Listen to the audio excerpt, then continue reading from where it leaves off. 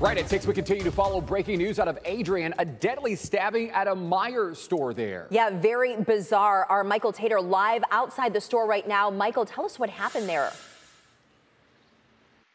Well, that's right, Mel. I spoke with a detective on this case just about an hour ago. He confirms that one person is dead after suffering multiple stab wounds right inside the Meijer inside here in Adrian. A suspect is in custody and awaiting arraignment. Now, they tell us this all happened around 12:30 this afternoon. They were responding to a stabbing in progress inside the store. It involved two white males. The victim suffered multiple stab wounds to his head and neck and was pronounced dead at the scene.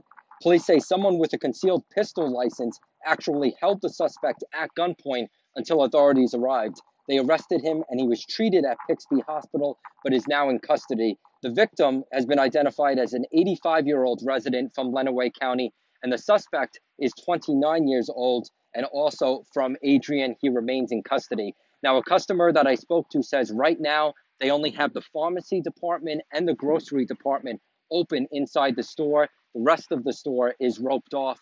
And the detective that I spoke to on this case tells me in his 15 years with the department, this is the strangest, most random incident to happen while he's been working. Stick with WTOL for the latest updates on this case. For now, live in Adrian, Michael Tater, WTOL 11.